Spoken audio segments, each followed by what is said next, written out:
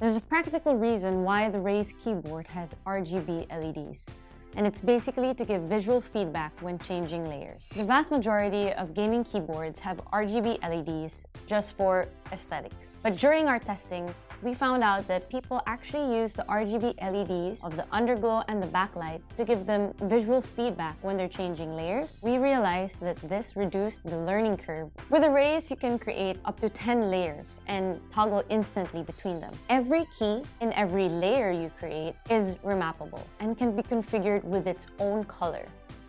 Take this for example. On my layer 0, I have my default layer, and then in my other layer, I have my arrow keys, which I've configured to have a different color. I know I'm on a different layer because the color of my underglow and the color of my keys are different.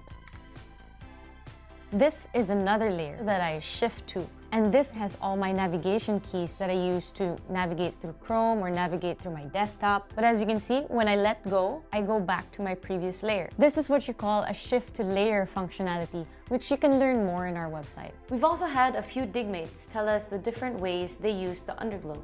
For example, you can also turn on just the inner side of the underglow. This way, you can clearly see the light, especially when the keyboard is split. We've also had one Dygmate tell us that he only uses the top part of his underglow because the light from the top is reflected in his setup.